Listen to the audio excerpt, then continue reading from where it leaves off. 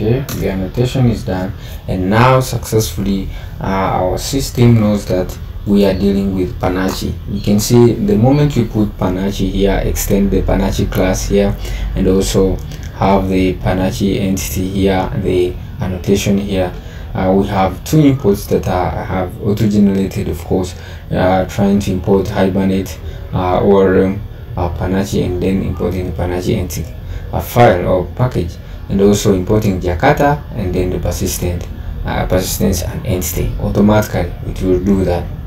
So now that we are inside the file, let's go ahead and look at modeling our data. Just like we said, we're going to be creating columns here. So this is how we create columns.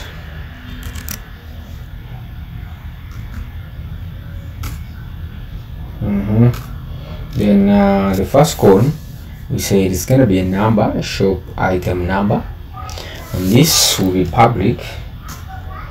Okay, in the public, we are now declaring fields, or you can call them columns in our DB. Public.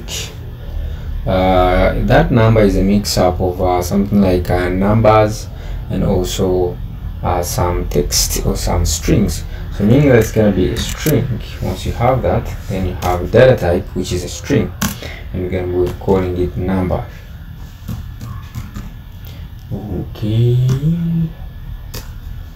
Okay, so we can now add another, which is after the number we can go to probably the title, which is the name of the item. Kind of do this same thing, column.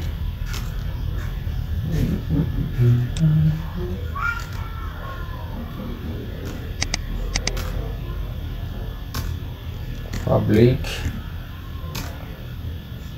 It's also a string. Shouldn't have space here. Sorry, and this will be can call it title.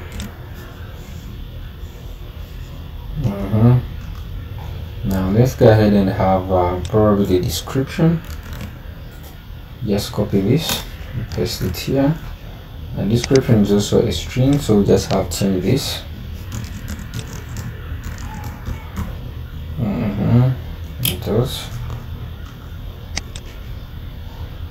What did we miss? What do we have here?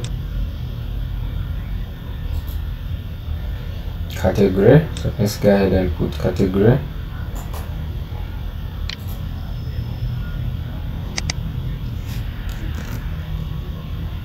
It's also a string.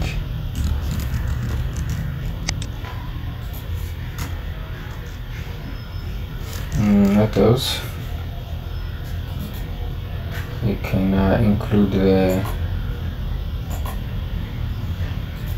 so we have the number, category, title, description. We have the price and image, but the price is a little bit different because it's not a string. So yes, we have the price here, but the data type is not a string, so we're using a big decimal, and in the database will be of course stored as a decimal.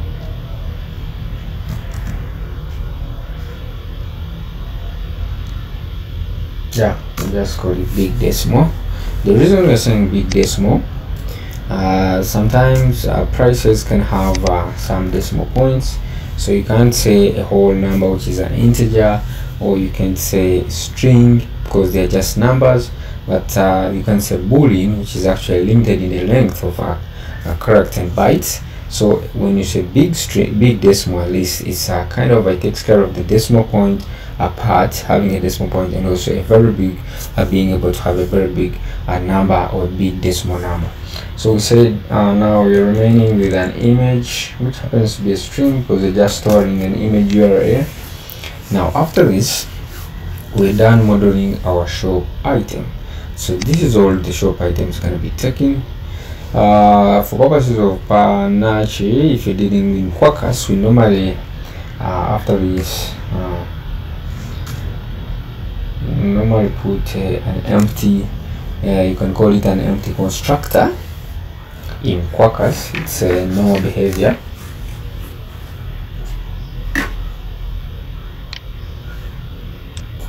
So just like we did here, you can see it's normal behavior to have an empty constructor because it has its role, but here we didn't use it, though it's not that much needed. But in case we need it now when we're doing our services. We shall come back and do that empty constructor, then also do the getters and setters. So we probably want to have the date, which is the creation date. Let's go ahead and do our creation date. Okay,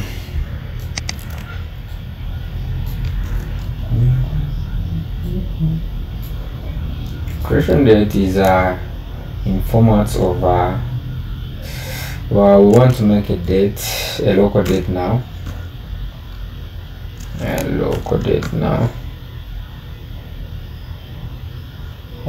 there are so many purposes,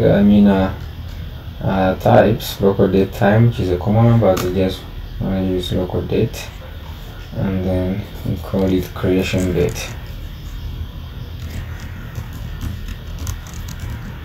As you're naming your variables, use camel case. Right.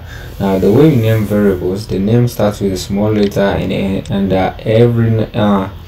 every other word that falls in between must start with a capital letter, but the first word starts with a small letter. But remember now, the format of the date is JSON. Let us convert this to a JSON.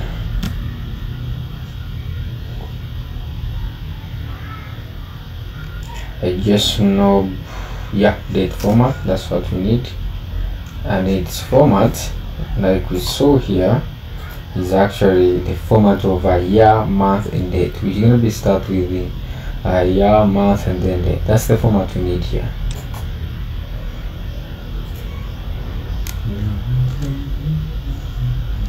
Give the value, maybe small letters. We have year, these are capital letters, month, and date. That's it. What else? As we say, the getters and setters shall be coming back later. Yeah, you can do them in small letters, but I think it's preferably capital letters. It will be the best to leave them in capital letters. So that's it. So we are now done modeling our shop item, and once you're done with shop item, you can now, next tutorial shall be going ahead to model our user, how the user is going to be looking. So that's all guys, I'll see you in the next tutorial.